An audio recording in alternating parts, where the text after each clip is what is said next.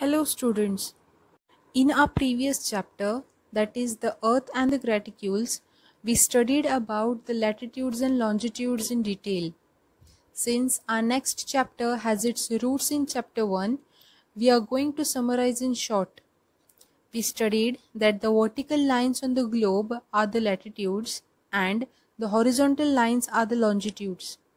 A globe has an equator and a prime meridian, both measured as 0 degree, and they divide the earth into two equal dimensions each. The net formed due to the visibility of latitudes and longitudes is called the graticule. In our next chapter, that is chapter 2, let us use the graticule. We are going to study how exactly the graticule helps in finding out a place on the earth.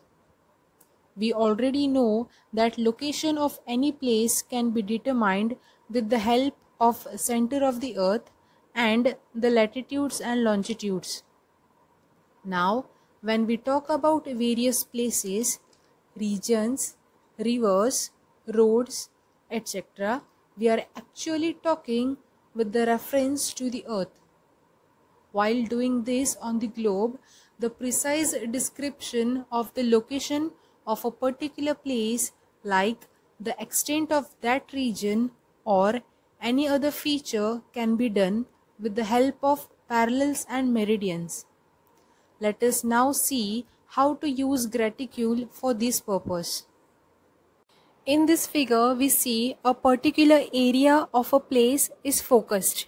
Here, we can understand that while describing the location of a place, we need to consider one parallel and one meridian which is near to that location. Now, for example, we have Delhi over here.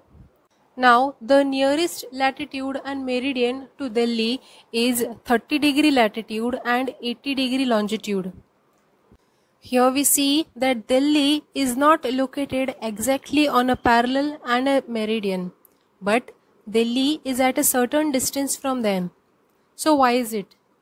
It is like that Delhi is at certain units from that parallel and meridian. Let's take an example of a scale. A scale has centimeters inscribed on it with a distance of 1 unit. Similarly, the parallels and meridians has 1 units between them. Like this is a 30 degree parallel and here is the 20 degree parallel. There is a distance of 1 unit between them. So here Delhi comes at a distance of 28 degree parallel. And from this 80 degree meridian, Delhi comes at a distance of 77 degree meridian. Here the location of Delhi is 28 degree 36 minute 50 seconds north, and here 77 degree 12 minutes 3 second east. I said north and east because Delhi appears to be in the northern hemisphere when observed with an equator, and also is located in the eastern hemisphere when observed in the prime meridian. Talking about the distance, that is 36 minute 50 second, I can say that from the 28 degree north latitude, Delhi is at a distance of 36 minutes and 50 seconds. And the same concept goes with 12 minutes 3 second east meridian. Here we have a proper image of how Delhi is located at the parallel and meridian.